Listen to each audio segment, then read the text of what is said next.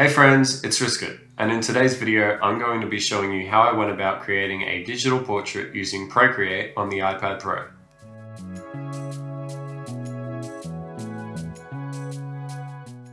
Before we get started, I want you all to know that this is actually my first digital portrait. I've always been able to draw, but I haven't always been able to draw everything. See, I'm actually really bad at drawing faces. But a couple of years ago, I decided to change all of that, and I went back and studied a ton of the art fundamentals that I'd skipped over when I was a kid growing up. I really dove deep and took a lot of online courses, watched a ton of YouTube videos and tutorials, studied the Loomis method. I really wanted to know how to properly construct a head and draw a face so that it looked realistic. It's funny in a weird kind of way because I used to be a really good airbrush artist. I used to airbrush trucks and cars and paint canvases and portraits of people all the time. I'd take a reference image and I'd use a tiny little airbrush gun to recreate it, but usually on a much larger scale. The whole process of making these was really awesome, but at the same time I kind of felt like I was painting by numbers. I got really good at pulling images apart and I'd spent a lot of years learning how to do that. But ultimately, at the end of the day, I couldn't just make up my own realistic images because I'd skipped a lot of the art fundamentals about lighting, shadow form, and so on. I could always airbrush a portrait and make it look exactly like that person, but I could never sit down with a pen and paper and do a sketch of somebody, or I could never sit down with an iPad and do a digital portrait of somebody. This portrait was a really good exercise for me to take everything I'd learned about head construction and putting it into practice by creating a full-on digital portrait. That said, it's not perfect. See, when I was an airbrush artist, I would often project the image onto whatever surface I was going to be painting on, and then do a rough outline so that I always had a guide to go off of. But with this, I really wanted to try and draw it freehand, the way that my eyes see it, and try and see what mistakes I made so that I could improve later on. So, although it has a ton of mistakes, I'm actually really proud of this first attempt, and I'd like to share it with you. I'll stop the video along the way and show you what brushes I used to create this. But just before we get started, we hit 400 subscribers this week, and I'm really happy with that. Thank you so much for all of the support. The drawing course is still on the way, but I'm kind of changing the process that I use to make it. So yeah, if you want to stay tuned for that or whatever other videos I've got coming your way, hit the subscribe button and let's get started. Cool, so now that that long ass intro is out of the way, here's the reference image that I'll be working with today. It's an old photo of my wife, and I chose it specifically because she was smiling with her mouth closed, and I was a little intimidated to jump into drawing teeth just yet. It wasn't until later that I figured out that this is probably not the best sort of lighting to reference an image from. A lot of the tones are really flat, there's not a whole lot of difference in tonal value on her face. But you know, I went with it and it came out looking okay. So using what I'd learnt while studying the Loomis method and a few other tutorials, I started constructing the head out of different circles and planes and trying to connect them. Luckily Procreate lets you undo because this part actually took me a little while to figure out. I wasn't really good at drawing heads or faces, and I still sort of struggle with it a little bit, but it was the closest sort of rough outline that I could get, and I went with that.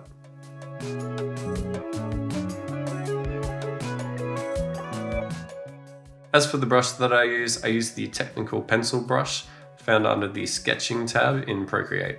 It's a pretty rough brush, but it just reminds me of drawing with a pencil, so I went with that. Once I'm happy with that sketch, I dropped the opacity of the layer and put a new layer on top where I was going to do a more refined outline. This gets rid of a lot of the technical line work that was made in my initial sketch and lets me just focus on the bigger picture. The brush that I'm using for this is actually the chalk brush that's found under the calligraphy tab in Procreate. I like this brush a lot because it's got a bit of a smoothing feature to it. It kind of grabs whatever curve you're drawing and tries to make it even more rounded. That way I don't have to worry about my line work being jittery in any way.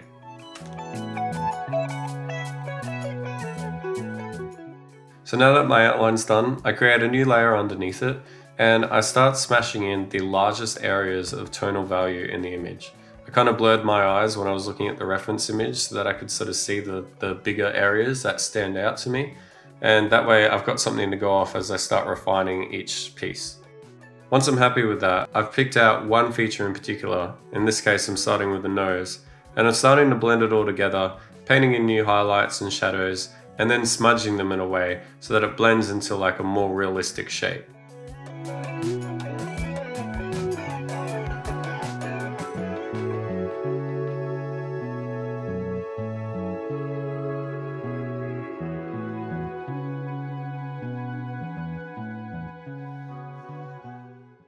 Just to give you a quick overview about how the whole painting process of what I did here works, I'm using the Hard Blend airbrush from the brushes menu, and I'll just lay down some grey so that we have something to work with.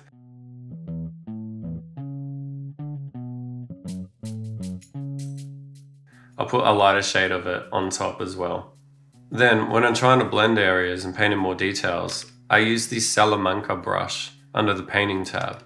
This brush is really cool because it's got a slight bit of texture to it, but it also allows me to sort of color pick two colors that are overlapping and then gently paint on top of them, and it kind of smudges them in a weird way while applying the new shade on top. So it's a really useful way for blending different brush strokes together and sort of smoothing out areas, but you can also just, you know, hammer down highlights or more shadows as you go. It's just really versatile, and I think that's why I stuck with it. You can use this smudge tool over here as well. That's kind of just pulling and pushing different colors into each other, and it's not really giving me the result that I want.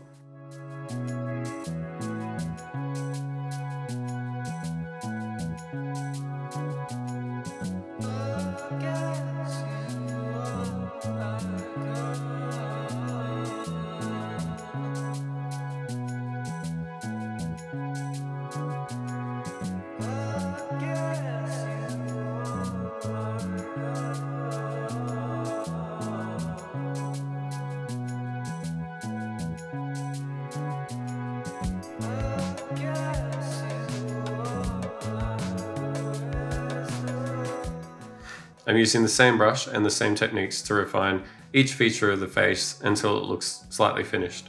The only thing I might point out is that as I finished each area of the face, I started to realize just how different my initial sketch had been from the reference photo, and that was a problem. But luckily, Procreate has some Liquify tools hidden in its menus where you can sort of pull and push different areas of your image. So that's what I did, and you'll probably see the image sort of pop in and out every now and then. The head might slightly change shape, and that's just me using the Liquify tool to sort of push different areas around until it kind of looks a little bit more like the reference photo. Of course, I wouldn't be able to do this if I was drawing a portrait with a pencil and paper, but I'm still learning, and I look forward to that challenge when that day comes.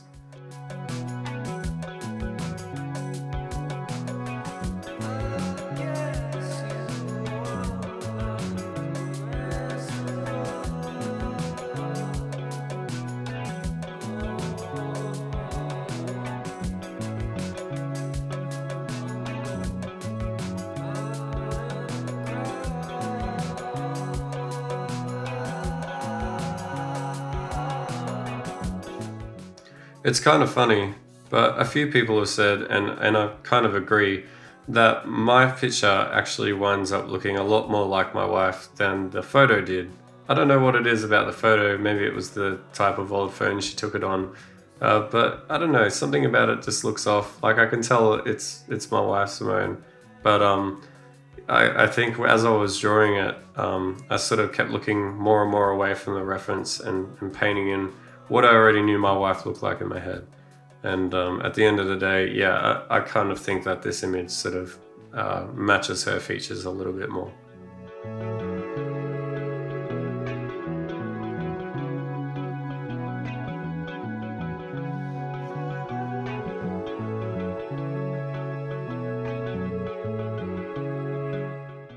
For all the eyelashes, eyebrows, and hair strokes, I'm actually going back and using the chalk brush that I used in my more refined sketch, and just using that to paint in all the different hair strands.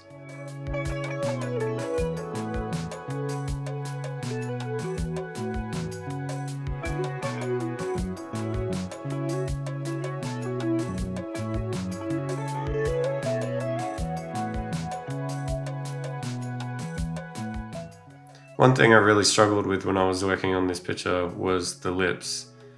Something about them just isn't quite right. I don't know what it is. I've tried flipping the canvas back and forth in different directions just to sort of see if it would trick my brain into seeing it a different way. But yeah, I don't know, maybe it was also like how dark they are compared to everything else in the picture. As I said earlier, there's not really a whole lot of tonal variety in this picture, so I couldn't really just start hammering in shadows that weren't there. And I think that might play a role in why the end result is a little bit off.